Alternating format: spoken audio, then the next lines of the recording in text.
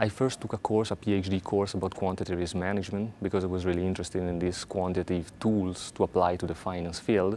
And then we started working on this paper where we analyzed the correlation between stock market volumes and stock market returns, but during extreme events, namely both stock market crashes and stock market booms. The key finding of our research can be summarized in a nutshell as follows. So we analyze, on the one hand, stock market returns, and on the other hand, stock market volumes. And we want to understand basically what's their relationship during these extreme events. So most often people know very well the Wall Street adage that says it takes volume to move prices. So it takes volume to move prices.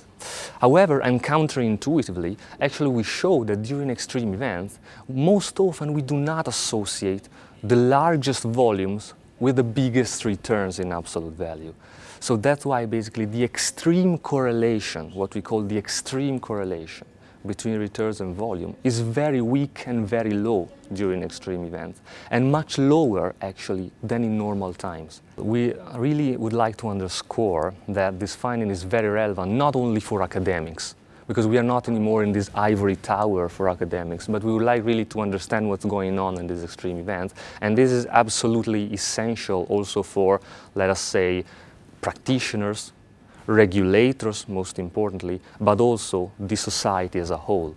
Because, of course, the recent financial crisis has shown us clearly that we need to understand more how to hedge ourselves from these extreme events, from these market crashes that have a huge impact on ourselves. For example, we link our result to Giovanni and Leland, which is another paper, who theoretically predicts that the asymmetric information in the stock market can lead to these extreme events even without big market movements, so even without big fluctuations of the big volumes in the market. So that's what I really would like to underscore. We should try to understand these extreme events, and we should really try to innovate in our research in such a way that the whole society can benefit from this. Of course, ESSEC is one of the most prestigious business schools in Europe and in the world, and therefore being part of ESSEC, being active part of ESSEC, and feel part of this big family is really a thing that makes me very proud of it.